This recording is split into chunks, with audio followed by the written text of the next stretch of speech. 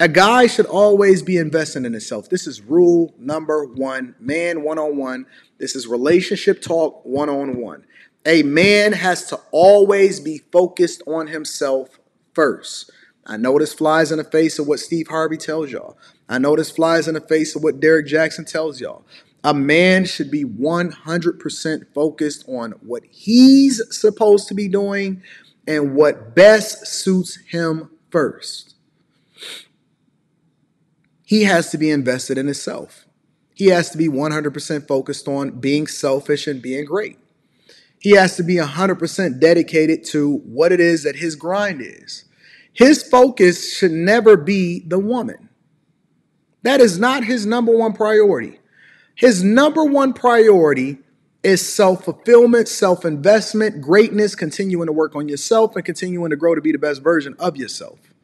If he is not spending the majority of his time on the thing that works best for him, he is doing his family a disservice. Let me say it again. If he is not doing the thing that is in his own best interest, making as much money as he possibly can, working on his business, working on networking, and if she is not the one that's pushing him and saying, baby, you need to be connecting with this person, or make sure that you're looking this good, or make sure that you're taking care of things, make sure that you're on top of things. If she's not focused on that, then she's not even focused on herself. Because what you don't understand, and a lot of people got it backwards, they think that you need to be partners. And so he has to be focused on her, and she needs to be focused on him. She can't give him what he needs in order to be great as a man. She can't put him in a position of power.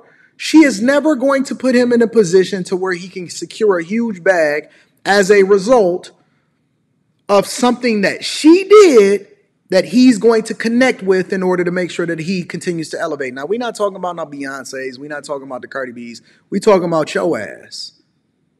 Not his ass, not her ass, not Boaz, your ass. We talking about you, right? You will never, ever, for the overwhelming majority of y'all, you will never, ever be able to put a man in a position of power to where he can become the best version of himself, or he can get the bag. You can encourage him. You can root for him. You can be in his corner. You can be his peace so that you're not stressing him out, so that when he get up and go to work and he only getting 3 and 4 hours of sleep because he on his grind and his hustle, that, you know, he go and get it. But you are never going to be in a position to put that man in a place to where he can get a super bag. Ever. Ever, ever, ever in life.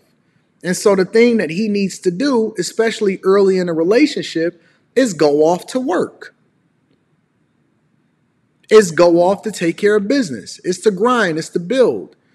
A new marriage is only supposed to be blissful for the honeymoon phase, and then he's supposed to be getting out there and grinding, and you're not even supposed to be seeing that much of him every single day. I don't care what they tell you. I don't care what these Instagram stories are saying.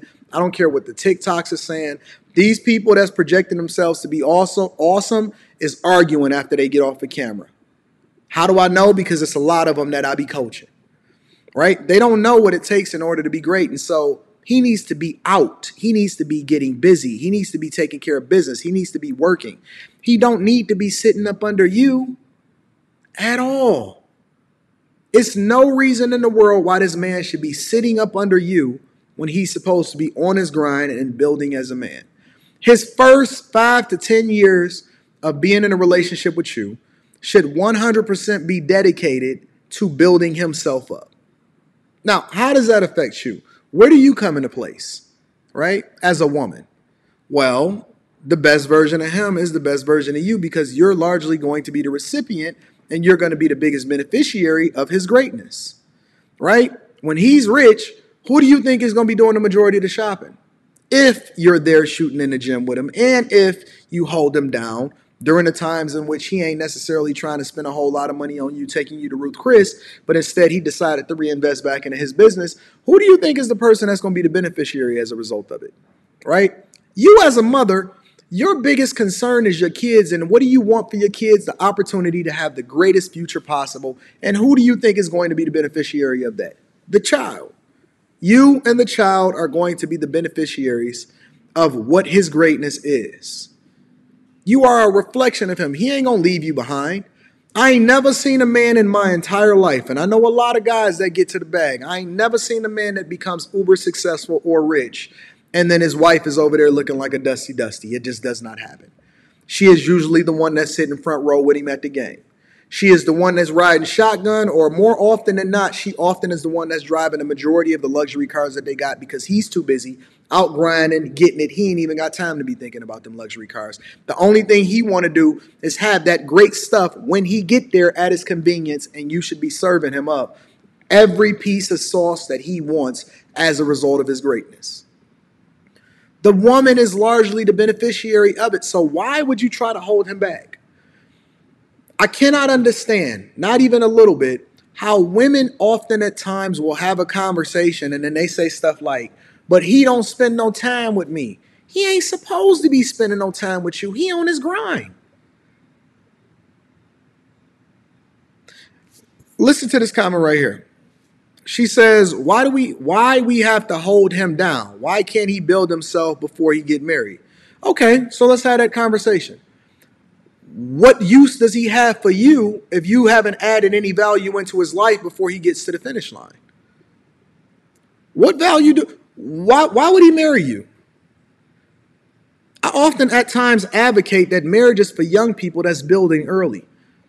If I'm already a ready-made, rich, awesome man before you even come to the table, then what use do I have for you? What incentive do I have to marry you?